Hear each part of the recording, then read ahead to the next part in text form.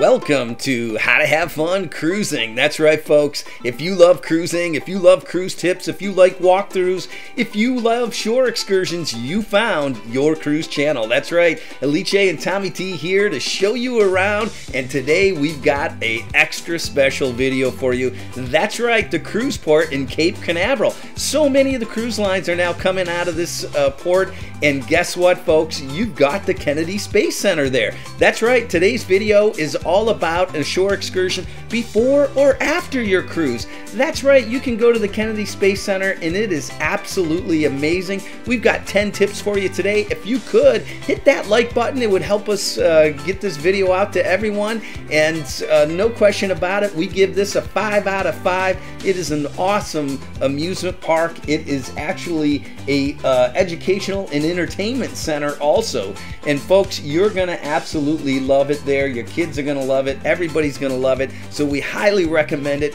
So definitely subscribe. It would mean so much to us, and let's get started from the Kennedy Space Center. Start at 9 to 6. That's right, you want to explore this. And tip number 1, buy your tickets online. Don't stand in line like everybody else. Time is the enemy here. Let's get into that amusement park. Buy your tickets in advance. You're gonna be happy you did. You just go right on through like you see here and have some fun in that park. All right, are you ready, Alice? Yes, we cannot wait to explore the Space Center. Okay, tip number 2. That's right, get to the park early.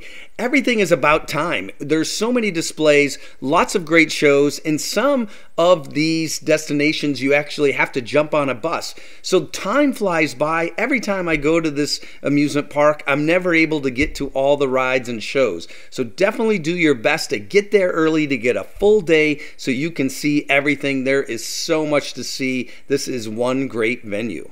All right here is the daily schedule. Very important that when you arrive at the park, grab one of these. I learned this from my mother years ago when I was just a toddler running around Disney and everywhere else. This park is all about the shows. So right here is all the different shows and the times they're available. You want to get this as early as you can and get going. You can check out all the displays at any time, but you don't want to miss any of the shows. So let's go and have some fun here at the Kennedy Space Center. Let's talk a little bit about the Space Center itself. That's right, it's originally known as the NASA Launch Operations Center on Merritt Island in Florida. It's one of the National Aeronautics and Space Administration, which is NASA, 10 field centers. That's right, since December of '68, this has been NASA's primary launch center of human spaceflight, and there's really no place like it. You're definitely going to want to check it out. Since 2010, the center has worked to become the multi-user spaceport throughout the industry partnerships, even adding new launch pads as late as 2015. So overall, when you look at this facility, you will see there's tons of displays like we discussed. And one of the really cool things, after you figure out your agenda and what shows you're gonna hit, you just enter the park here, as you can see. And one of our big tips for everyone is to focus in on that Heroes and Legends. That's gonna be the focus for tip number 3. Otherwise, if you wait, the line gets very long. So if you hit it early, you can knock that out. Enter the park, you definitely want to hit this Heroes and Legends. It's not really a ride, it's more of an attraction. And it's amazing the amount of history in this particular pavilion. You get to relive the thrills and danger of America's earliest space missions and embark on some awe-inspiring journeys designed to really get your kids excited. You basically experience the dawn of the space age with astronaut pioneers through actual artifacts, including the Redstone rocket, which is huge, and you'll see that in this video, along with some really cool Sigma 7 capsules and unique close-up look at the Gemini 9 capsule. This is the Redstone rocket, as you can see here, the Mercury Atlas, and this is pretty awesome. This actually got people up in the space, and as you can see here, lots of cool displays and really neat things to see. And let's see how Alice's liking it. How did you get on the rocket? I don't know, but I am ready to go in the space. Okay. So just get ready yourself. 3, 2, 1, go. What?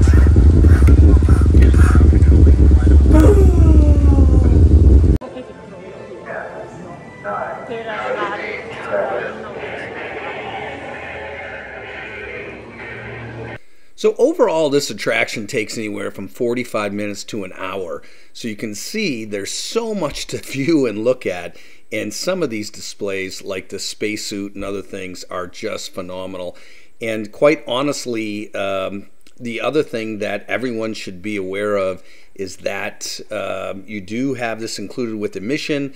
It does have wheelchair access. There's elevators available, and as you can see here, you can get up and close with these capsules, which is pretty awesome. In addition to all of these displays and all the history that you learn in this part of the museum, you also, believe it or not, have what's referred to as the U.S. Astronaut Hall of Fame. And this is super cool. Envisioned as a place where American astronauts are remembered and honored. This thing was actually created by the Mercury 7 astronauts, and the U.S. Astronaut Hall of Fame inductees are selected by a special committee every year. Okay, Mom and Dad, you're going to love tip number 5. That's right, save the rocket garden for free time or the end of the day. And the reason why, when you come out of that Hero and Legends pavilion, the rockets are all right there. The kids are going to want to go there. Everybody's going to want to check it out. It is awesome, no question about it, but there's no lines for this. There's no admission. There's none of that stuff. This is just an outdoor garden, so you can go here at any time. So you're much better off leaving that pavilion, heading back to the back part of the park, and hitting some of the other rides as quickly as possible. But we're going to show you some of those rockets right now, and it is pretty awesome. And stay tuned for tip number 6.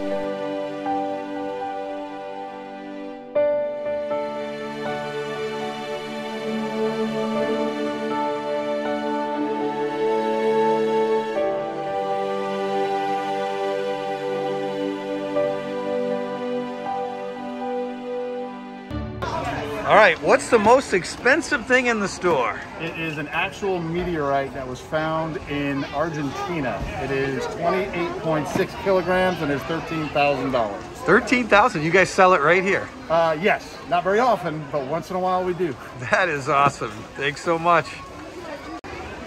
This is awesome. I loved it. Check it out. Okay, we've got your next tip. Tip number 6, bring extra dollars for souvenirs. And we're not joking. They have all kinds of souvenir shops. And what was really impressive was the amount of items and all the different toys and shirts and games. And I've never seen anything like it. It's I think they've even outdone Disney or the famous online science-themed gift store, labratgifts.com. But you definitely want to check out Space Shops. And also, over in the Apollo 5 section, definitely don't miss the Right Stuff. This is another huge souvenir shop with all kinds of stuff. And this one's impressive. They had space suits for kids and toys and all kinds of cool stuff. You're definitely going to want to bring some money, and the kids are going to go nutso in these places. It is a lot of fun. Okay, for your next tip, behind the gates. That's right, tip number 7. You're going to want to go straight over to the bus tours where you're going to get a trip out beyond the gates for the Apollo and Saturn V Center. And boy, oh boy, this is awesome. You get exclusive access to the historical launch sites and operational spaceflight facilities. That's right, this is included with your daily admission. On the tour, you're going to go behind NASA's gates to see the past, present, and future of the America's multi-user spaceport before visiting the one and only Apollo and Saturn V Center. You're going to freak out when you see that. It is remarkable. For the comfort, safety, and viewing pleasure of all our guests.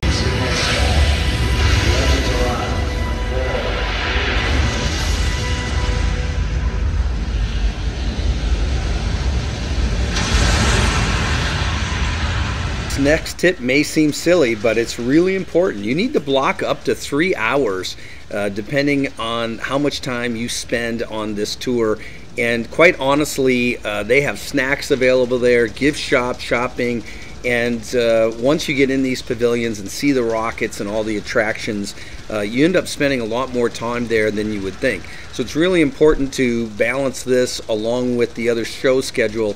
But overall, this is included in your pass, and it does have wheelchair access, and it is quite remarkable. This is what I think is the pinnacle of the entire visit for the day.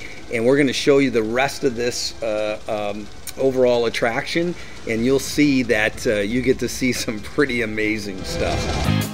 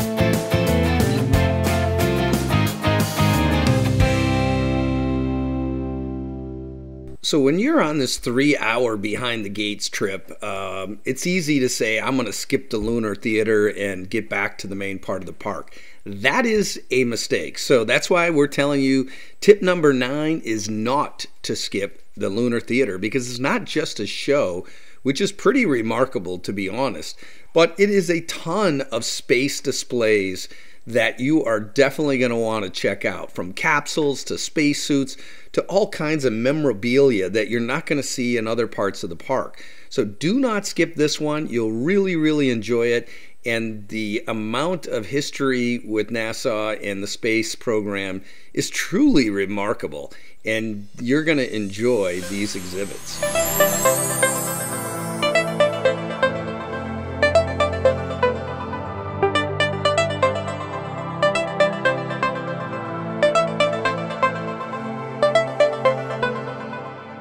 So the Astrovan was super cool. As you look through here, you can see where the astronauts actually sat before they got onto the spaceship, and that is really amazing. Definitely when you're in this area, also check out, as we mentioned earlier, more souvenir shops with tons of stuff like you have never seen before.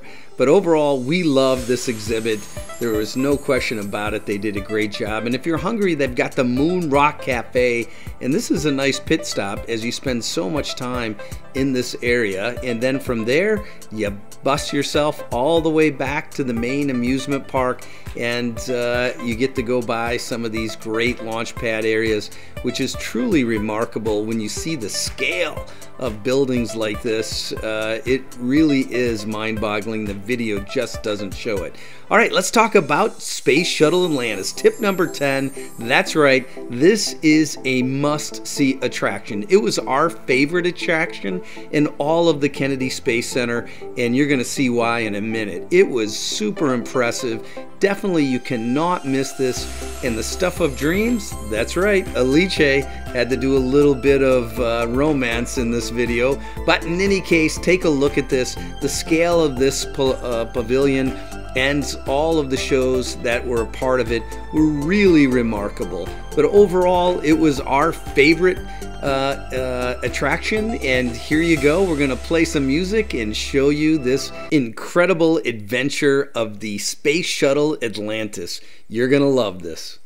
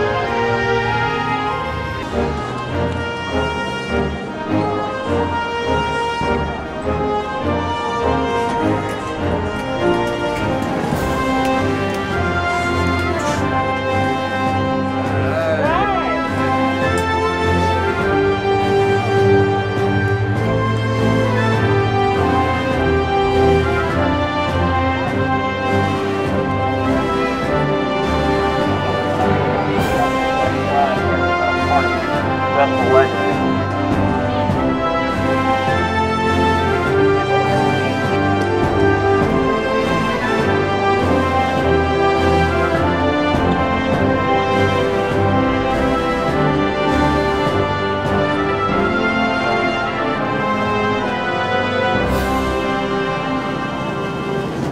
"26 years, 33 missions, 207 astronauts, and this was one incredible program. The Space Shuttle program ended in 2011, and I bet you didn't know this thing was larger than a 6-bedroom house, had the volume of a 747, and was really an incredible spaceship. And there's really never been anything like it. It really is something to see in real life at this attraction at the Kennedy Space Center. Well, we hope you enjoyed this video. Definitely hit the Kennedy Space Center next time you're at Port Canaveral. And please hit that like button and subscribe button. And thank you so much for watching How to Have Fun Cruising.